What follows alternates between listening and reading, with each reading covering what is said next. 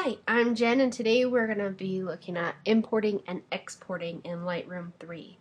The basics of Lightroom is really import, edit, export. You can do them all in a batch and it saves a ton of time. So I'll just show you the basics of how to properly import and export them.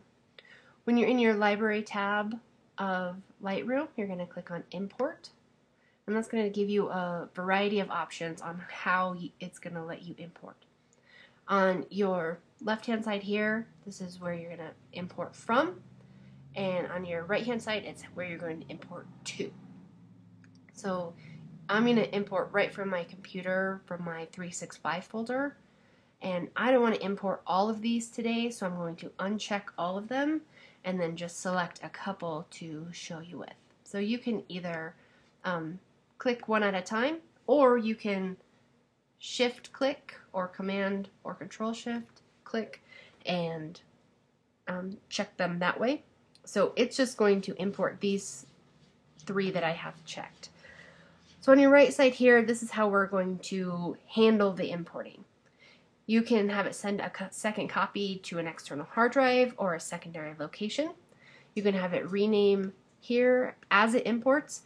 You can do a variety of options. I prefer to have it rename as I export, so I'm going to leave that unchecked.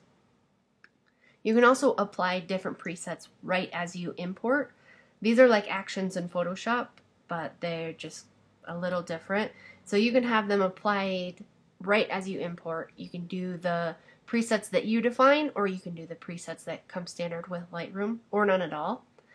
And then on the bottom here, you're going to choose where you're going to import it to. You can do your desktop. You can right click and create a new folder. So let's create a new folder right on my desktop called Just Playing. Create that, and we're going to choose to import it to there. So once you have that all figured out, just click import and it's going to shoot those in for you.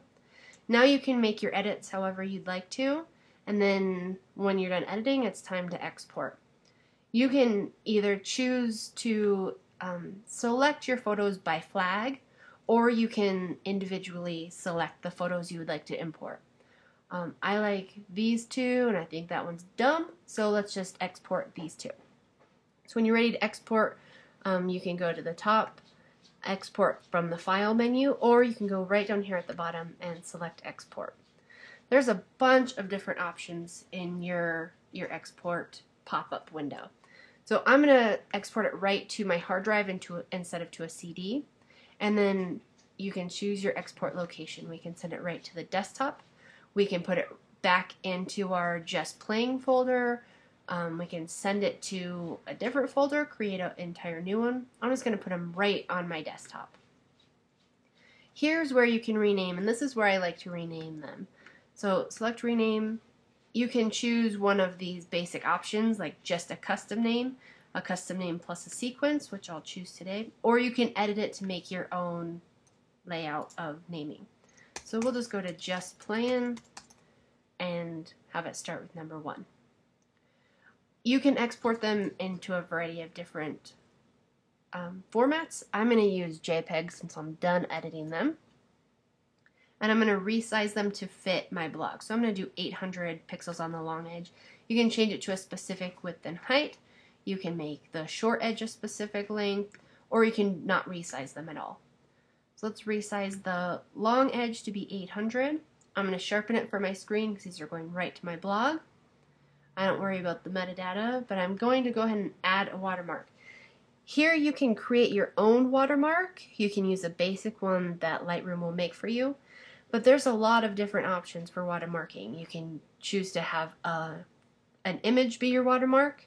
So if you create one in Photoshop, you can type one up, change the color, the effects, the position by clicking here, and then when you're ready, when you finish, save it, or you can have no watermark at all. From here you can send it to Photoshop to keep editing, or you can just send it to wherever you chose to export it. Choose export, it'll send it there, and you're done. So those are the basics of importing and exporting in Lightroom.